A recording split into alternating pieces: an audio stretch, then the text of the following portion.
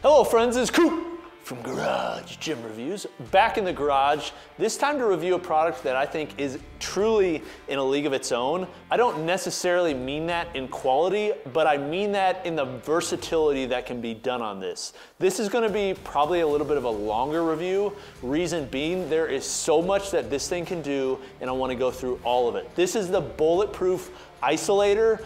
It allows you to do what many people do in a commercial gym, now being able to do that in your home gym. Let's get into it.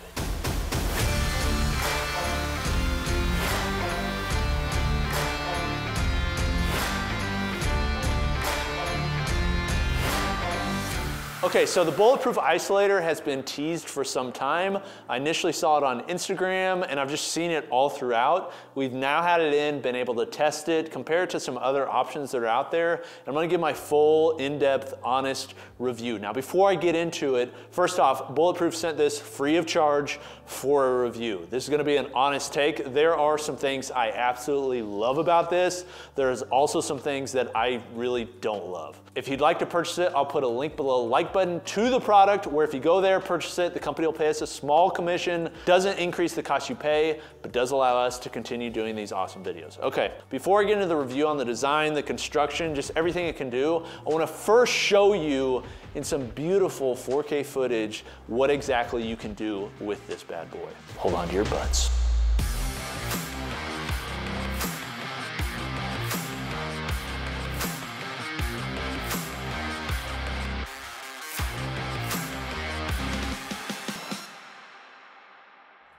Okay, so as you can see, there is a lot you can do with the Isolator. Honestly, for home gym owners, it's kind of a dream because many home gym owners love to tinker and love to play with all the different toys that they have in their garage gym. And this is a toy that honestly probably has more adjustability and more potential versatility than just about any other that's out there. Now that produces some both positives and potential problems. But first and foremost, I want to talk about the design and kind of how it works. Okay, from the start, I think this is an extremely smart design that is obviously from somebody that trains. Sometimes when I review products, you get things in. There's some companies I'm specifically thinking in my mind, I won't name them, but the products come in and it's like, man, this was not designed by somebody who's ever lifted a weight in their life. You know, there are people at these companies, they're commercially oriented. They're trying to make more money for the companies. And then you have people that really are passionate and into the thing. Like it's people that really lift and they're like, man, I want to start a home gym. This isn't meeting my needs. How can I create something that would allow this product to meet my needs and then maybe I can sell it and make money on it? This is that company. This is that product. This is a product from somebody. I mean, look at this guy. This dude obviously has lifted a lot of weight in his life, obviously does a lot of bodybuilding, and this is a product that is designed specifically for bodybuilding. Now, if you're not a bodybuilder, that doesn't mean you're not going to use this, but this is designed to mimic and do a lot of the movements that you find on machines that cost thousands of dollars, take up a ton of space, and really just aren't practical for home gym owners. This is great for people that are going from a commercial gym. They're like, man, I wish I had the ability to use this preacher curl machine or this leg extension machine or this ham curl machine in my home gym. This allows you to do that. Now, I'm not going to detail every movement that you can do with this. You saw quite a few in the beginning, and so you can see there's just a lot of things you can do with it. Now, here's kind of what comes with the Isolator. They sell some of these parts separate. Most of you, if you're looking at this and you're wanting to buy it, really what you're probably going to get is just the whole package. And the whole package of the Isolator comes with the carriage system that you see that attaches to a squat rack upright. Also comes with the two leverage arms. One's a weight arm, one's a leverage arm. It comes with a long roller pad, comes with a short roller pad, and also comes with a handle system that allows you to use it for preacher curls and pulls and things like that. And then lastly, it does come with a weight plate holder. That is what you add the resistance on. It allows you to use it in multiple angles. First, I want to talk about what it's designed to be used on. This is not a freestanding unit. If you don't have a squat rack, you don't have some sort of upright to use it on, you can't use it. Okay, it's an attachment. It's designed to be a rack attachment, but it's designed to be pretty much universal, which has positives and negatives. So the positive is it's designed for 3x3, 2x3, or 2x2 racks, and also has the ability for you to purchase pins that work for a 1-inch hole rack, which is what this is on and what I think would be the best, or 3/4 inch, 1/2 inch, 5/8 inch, or even an 11/16 inch. So this company made this so that it could be used pretty much universal. And one of the ways that they're able to do that is they're using pins to secure it against the upright. So kind of outside of the modular pieces that I talked about, like the rollers, there's a carriage system that sits up against the upright and has a roller on the back. You then have these pressure pins on each side that you screw to push UHMW plastic up against the upright so it's secure against the upright.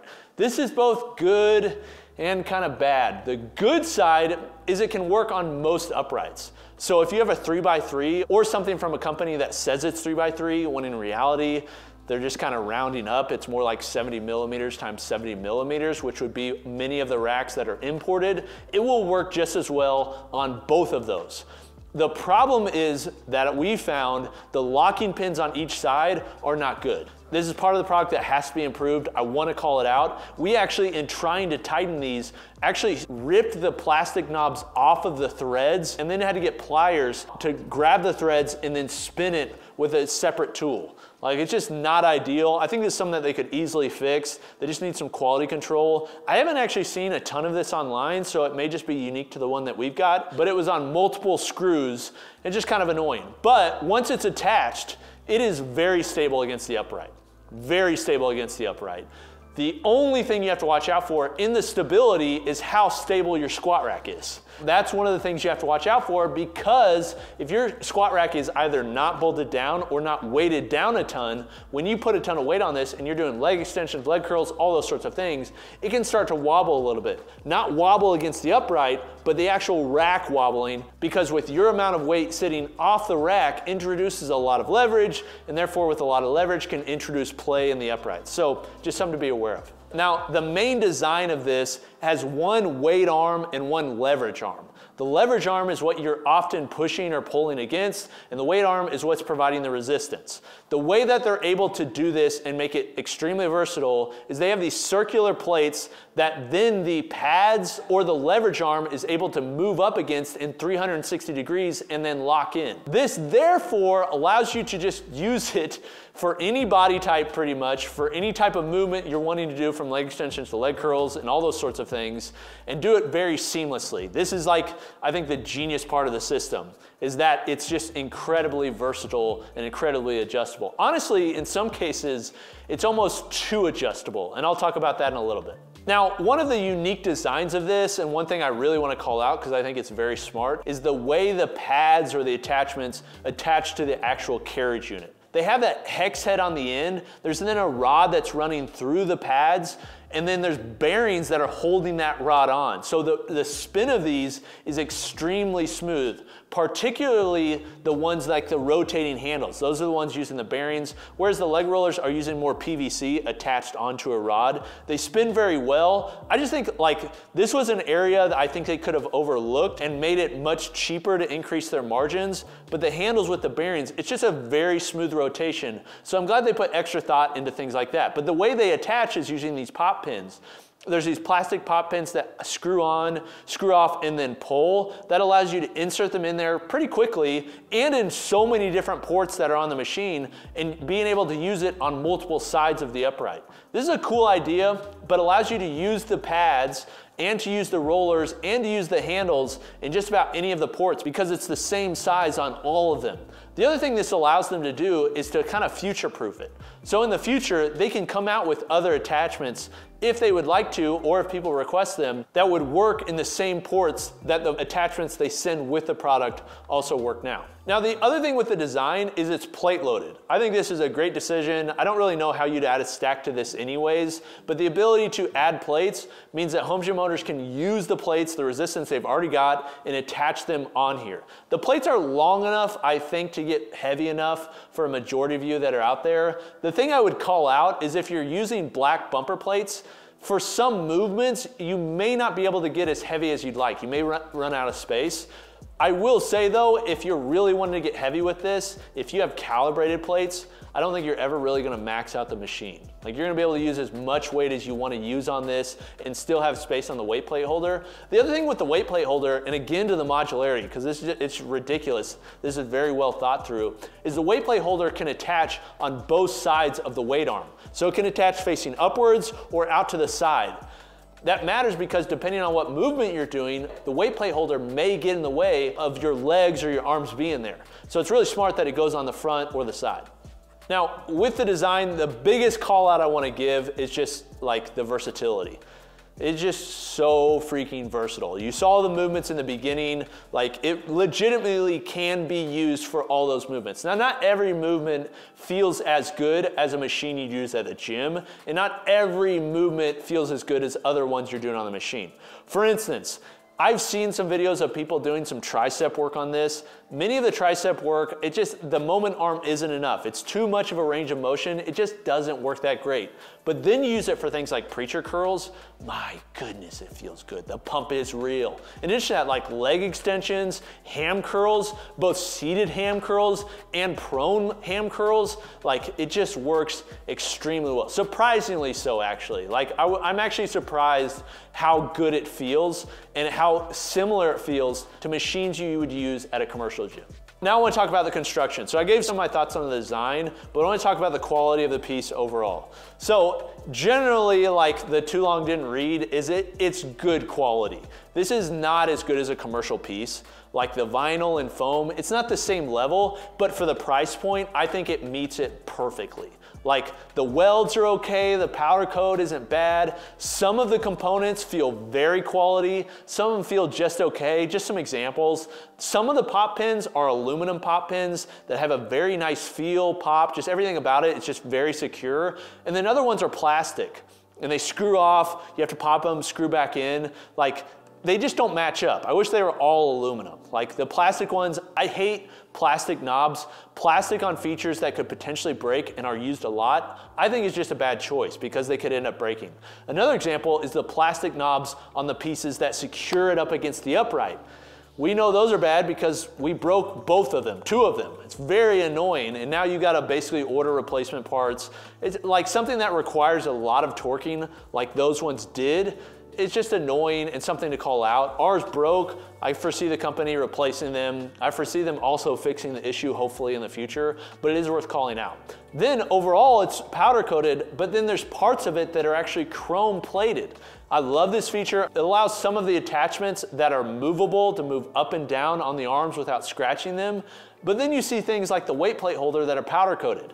It just doesn't make a lot of sense because there's going to be more movement and more marring and scarring of plates on the plate holder than would be on the other arms that are chromed. I wish they would have also chromed the weight plate holder. Again, small things, but things that people like me that review things for a living notice. Now, something that I think is both a positive and negative is this thing is freaking beefy. Like if you're used to and thinking you're going to take this off and put it back on like a J cup, like you're gonna be surprised because this is not really designed in that way. It is both a positive in that you can put a lot of weight on it and you're gonna need to because your full body weight is going to be sitting on the seat pad that uses a single rod to attach to it. You're gonna need a lot of steel there to keep you holding up and keep from bending it because it's only secured on one side. This isn't something that's secured on both sides. In addition to that, you're gonna have the weight of the weight arm from the plates that you're putting on it. So there's just a lot of weight that's gonna be on this. So you need it to be stout, which is nice. But it's nice when it's on the rack. It becomes not so nice when you have to take it off and put it somewhere. That's when it gets kind of like, that's a trade-off. So personally, I would rather have it be beefy and safer on the rack than lighter, but just understand, and this is something I'm gonna get into more later, if you're planning on taking this on and off all the time, that will probably be a workout in itself. So one part of this mechanism that adjusts, because it all adjusts. I wish I would have written down all the amount of adjustments that there are, the amount of movements that you can do. If you combined all of the different things that you could do with this, you know, it's like when you go to Sonic and they say, we've got like 10,000 different drinks you can make. There's 1,000 different drink combinations at Sonic. Well, you can kind of do that with this because there's so many different ways that you could attach things. One thing you can adjust is the carriage system. It can go up and down on the uprights, and it will need to because some things you'll want to do standing on the ground, some things you'll want to be on a bench, some things you'll want to be sitting literally on the preacher pad. So you'll want to adjust it up and down often. But the carriage itself, especially when the stuff is on it, is quite heavy too. There is a handle there, but something to be aware of is you're also going to have to adjust it up and down in the upright. It does take time and it can be heavy, and it may be too heavy for you to do with the weight on it, and it may be too heavy to do with the attachments on it. So you're going to have to think about and plan when you're putting it on and where you're going to position it each time you do a movement. The reality is I don't foresee, and I wouldn't recommend most people taking this on and putting it down, storing it somewhere, and putting it back on each workout. Really where I think this would work is for somebody that has a dedicated squat rack or upright, they can leave it on full time.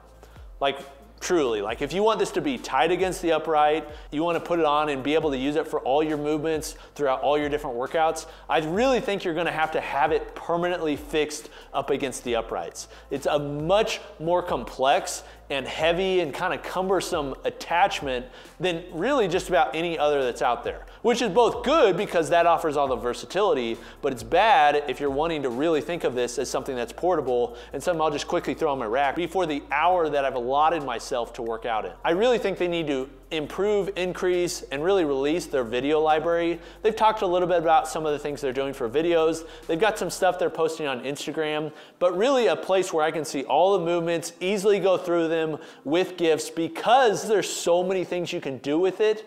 Like if you don't know what you're doing, like I just don't foresee people using it. So I want to be able to quickly see all the movements and sort and filter by body part so I can see everything it can do because it can do that much. Now, one other thing with the construction I want to mention, because you're constantly having to adjust between all the different types of movements that you're doing and with all the attachments, and there's so much adjustability, having ways to easily see where you're at so you can either write it down or replicate it each workout would be extremely beneficial. The way I think this would work is laser cut numbers on the holes. So this brings me to the value.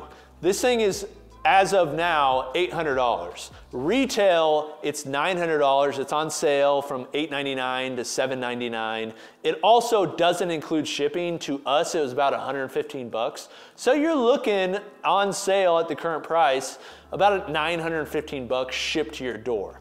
That's a lot of money for a rack attachment, and that's a lot of money for home gym owners. Do I think the value is there? Yeah, I actually do. I think that price point for the quality, for the versatility is actually really good.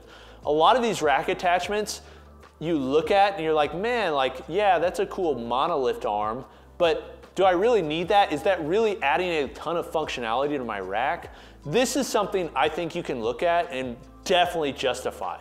Like if you're using and want to do bodybuilding movements and you want to have this in your gym, I don't really see another option to replicate this. But the only people I can really legitimately recommend it for is somebody who has the space to permanently affix this to a rack. If you're planning on using this on something, say your Rep Aries, and you want to put it on and take it off every time you use the front of your rack for your functional trainer, I just don't think that's going to work. I just don't foresee people using it a lot in that way. I think you're literally going to have a dedicated upright or a dedicated squat rack with it sitting in.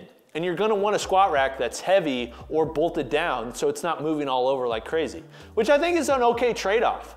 Like I think this is actually worth taking up the space it would have to take in order to sit into a second squat rack. I think you can legitimately get enough work with this and use it literally every workout that both the cost and the space you'd have to take up, I do think it's worth it. So one thing you could do, that this is probably what I would do if I put it in my gym, is I would buy a single upright, probably some from like Titan because you can buy them individually or you can buy them in pairs. So I'd buy as short of a cross member as I could while also leaving enough space on the back to do the movements. And then I would bolt the cross member into the wall in both the top and the bottom. And I think that would be secure enough, also not take up a crazy amount of space, but give you enough height to use the unit all the time on the wall. So to summarize, I definitely like it. I think it's very versatile. I'm pumped there's another company producing things that really, like, they even say this on their website, there's really nobody innovating in this space, like innovating in this specific space. And I think it's pretty true. I think what'll happen is this will cause companies to look at machines more seriously and ways you can add them to home gyms. I think it's awesome. And I also like that they brought it out the price they did. I think they could have charged way more for this and they would have still sold a bunch of them. So I like that they're coming in at the value proposition they are. Okay. That's my opinions on the Isolator. Have you used one? Have you seen it online? I'm sure you've seen it if you're within the home gym space. I'd love to hear your thoughts on it. Do you feel like I represented it well? If you've used it, have you had any of the problems that I had with it? Was there anything else you've watched out for? I'd love to hear from you. Let me know in the comments. This has been Coop from Garage Gym Reviews. I'll see you next time. Peace.